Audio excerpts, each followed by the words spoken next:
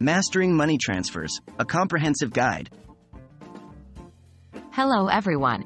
Today we're going to dive into the world of bank transfers. Specifically, we're going to learn how to transfer money using a routing and account number. By the end of this video, you'll have the skills to transfer money securely and efficiently, so let's get started. What is a routing number and an account number? First things first, we need to understand what a routing number and an account number are. A routing number is a 9-digit code used by banks in the U.S. to identify themselves. It's a way to pinpoint exactly which bank the money is coming from or going to. An account number, on the other hand, is unique to your specific account. It can be found on your checks, your online account, or can be obtained from your bank directly.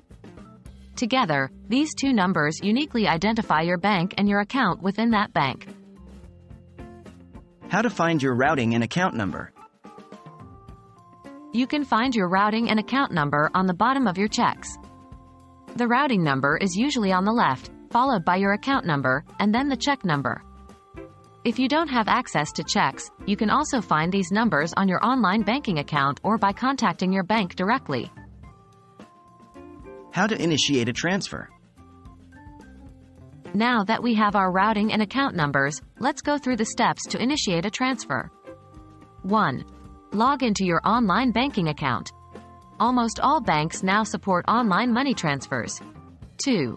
Navigate to the transfer section. This can usually be found in the main menu. 3.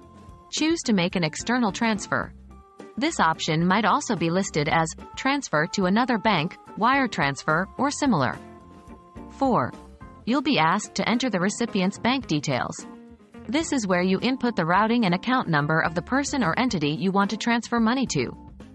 5. Enter the amount of money you want to transfer.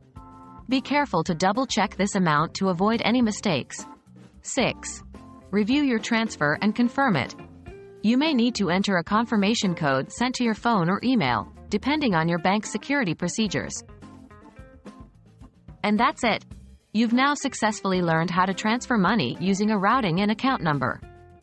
Remember, always double-check all information before confirming a transfer, as mistakes can be difficult to reverse.